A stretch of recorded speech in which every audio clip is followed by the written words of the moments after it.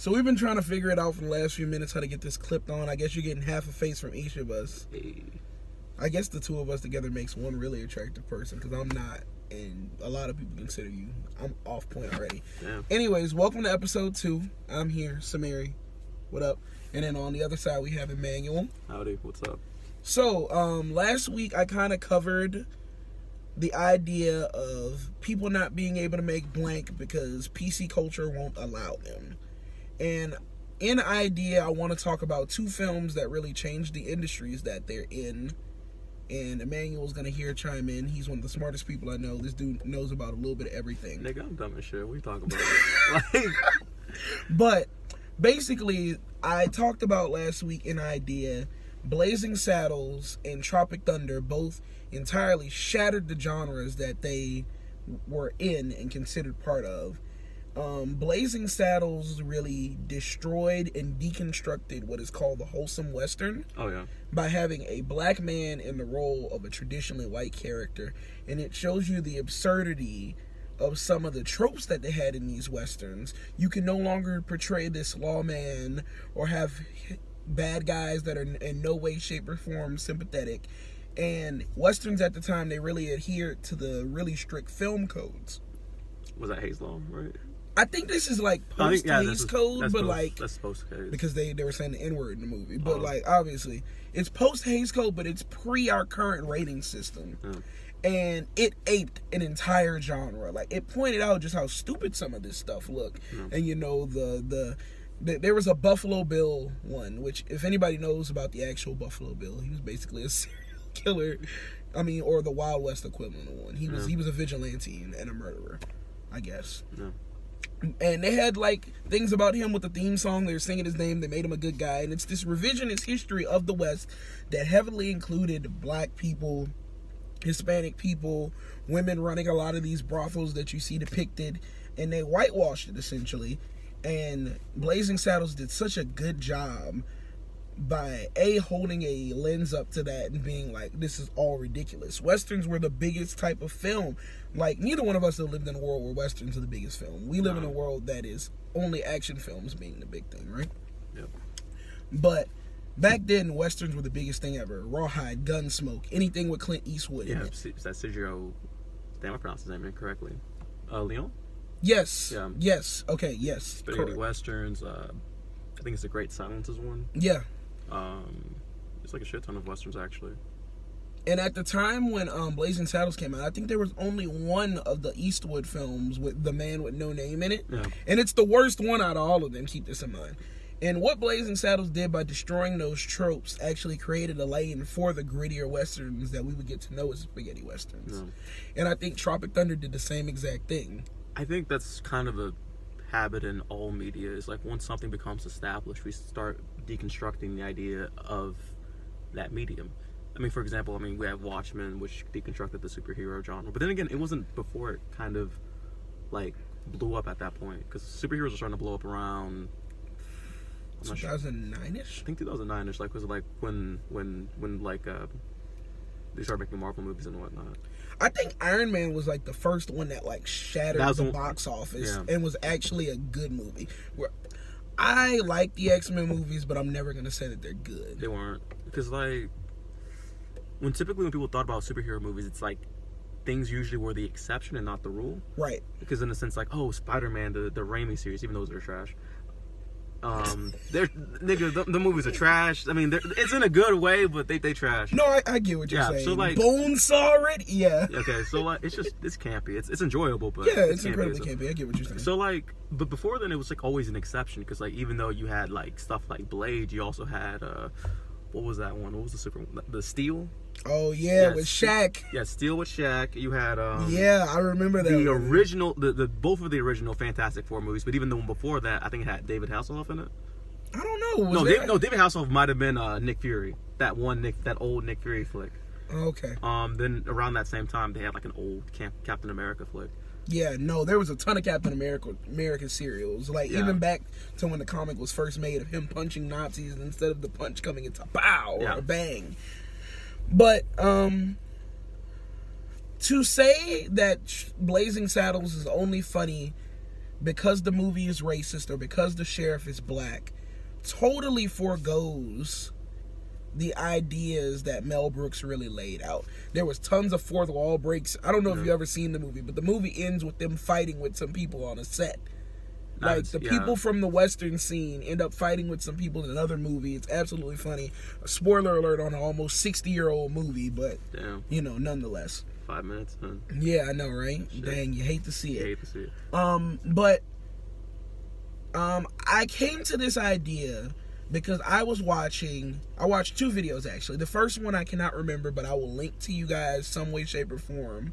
And the second one was Joe Rogan talking to Robert Downey Jr. And they were talking about how Tropic Thunder couldn't be made today because Robert Downey Jr. played a character in blackface. And the thing about this is that if you've ever watched the movie, the character is in blackface playing a black character, not in the sense of like it's a shucking and jiving Jim Crow thing. No. He got a pigmentation surgery because he was an extreme method actor. And they were making fun of these old school like method actor types. Oh, yeah.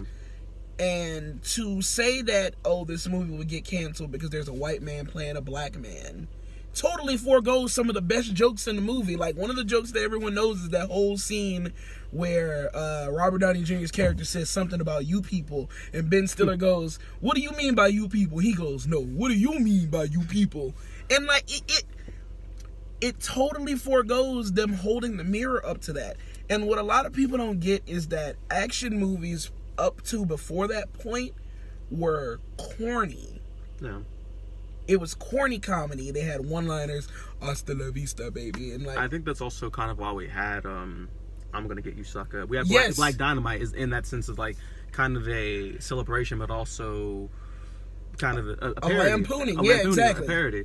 And also another thing I kind of thought about while you're talking about people considering like Blazing Saddles and stuff wouldn't be made today. I think that kind of also goes back to that Watchmen example, in which people kind of take these films and takes these stories and they kind of like, they think like what it is like, oh, it's this gritty superhero story in which, oh, the superhero died and what's it called, the Superman stand-in is a bad guy. And I think it's a deconstruction. It's like it's more of an examination. And they're missing the forest for the trees. Yeah, then. And so it's like also an issue they had with the recent series in which you're talking about it's too political, when the original comic was highly super political. Like, Rorschach was a racist. He was scared of everything. What was that? It's the whole story. It's a Cold War. Yeah. But nah, one of my friends and I were talking about it, about how Rorschach is basically H.P. Lovecraft. He's scared of everything and everybody. And you know, they actually held up a really good lens to Rorschach with Looking Glass, because he's a good modern day counterpart. He was a really good modern day counterpart. And dang, we really did diverted on that one. But in the aftermath of Tropic Thunder, people cannot make action movies the same.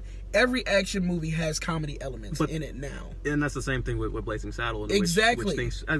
Is that when Unforgiven started coming out? Unforgiven and all these movies that come out after the fact. These sort of deconstruction type. Unforgiven, Fistful of Dollars, The Good, Bad, and the Ugly. The Good, the Bad, and the Ugly. And all of these movies come out after the fact, and they are these realer and more raw Western films that can't be made fun of due to their campy nature.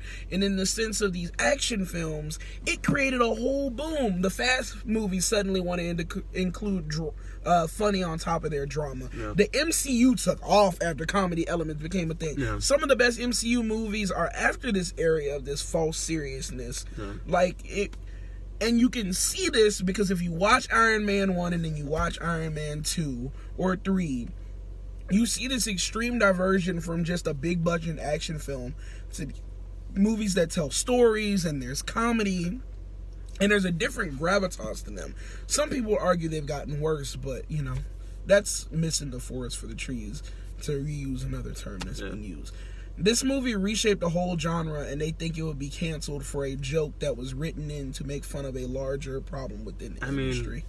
We still laugh at stuff that's like, I guess, not even say politically correct or not. It's just we still laugh at the same sort of material. I think it's mainly the way you frame it to your audience. Exactly. It's like, for example, like we have the film out right now. I think it's already, is it still in theaters? Jojo Rabbit. Oh yes. Like we have a movie about like Hitler and everything. It's like, it's crazy. But the thing about it is that Taika Waititi, in his writing, there's a greater purpose for Jojo Rabbit. And that's the thing. It's like that's like all of these stories, even Blazing Saddle, has that purpose towards it. It's not just cringe comedy. It's not just this is funny. The joke is not the sheriff is black. The joke is not Robert Downey Jr. is a white guy playing a black man. And that's also an issue people have with Boondocks in a sense. Isn't like people feel like, oh, the joke is that, oh, nigga, that's gay. The joke is the fact that we're so worried about the fact that nigga, that's gay is a thing. And you know, another thing that I think we don't get is that the people who think that we are going to war with what was okay for them to say and find funny when they were younger, I don't think they ever actually got the jokes. Yeah. Like, they were talking about how Richard Pryor named the album Nigga You Crazy, and white people were just like in utter shock and awe that they couldn't say the name of the album, but it was their favorite comedy album. Well, he named it that so y'all couldn't say the title of it. Because then you come to the thing where you're like, oh man, what you laughing at? The new Richard Pryor album. And it like opens up this whole... I think these things are hard because it holds up a mirror to a lot of people and it lets them know how antiquated they are on some of this stuff. And change is hard. I think, that's the thing with a lot of those stories is that people usually lose that. Yeah. Because like going back to the Watchmen example, we have this dark age of comics in which a lot of these stories were a lot more grittier and a lot more, what's his name? Robert Liefeld. I think that's when it's Rob Liefeld, yeah. Yeah, Liefeld. Shit, Liefeld, Alan Moore, Danny Way. A lot of those guys, they were making darker comics, but it was... After The Dark Knight Rises, it's like... It's this huge... You have Watchmen, The Dark Knight Rises, you have these other stories, and like you have Spawn coming out. It's like you have this switch to grittier stories without understanding why people were deconstructing comics. Yeah. It's kind of the same thing with a lot of the MCU films. So I think people have that same issue in which you have these movies that kind of try to deconstruct themselves in this sort of like witty way, which kind of is this sort of lazy writing in a sense. Yeah. Rather than exploring these topics, it's just that you just point at them. You just point at the mistakes you have in the film. And I feel like that's the same with a lot of media, is in which we kind of miss the reason why these stories were even told in the first place. Yeah. I guess. So I think that's a good place to wrap it, actually. Hey. All right, Emmanuel, I appreciate you for coming on. Hey. I will see y'all next week, and I don't know what I'm talking about. Be good people. Peace.